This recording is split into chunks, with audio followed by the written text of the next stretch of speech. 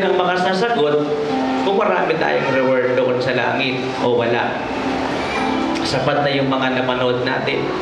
Kung hindi natin lubos na unawaan, ipinakita sa ating napanood na 1,000 ang napupunta sa impyerno, samantala isa lang doon sa langit. Isipin mo yung ratio, 1,000 to 1 ang ratio. 1,000 patungo ng impyerno, isa lang ang patungo ng langit.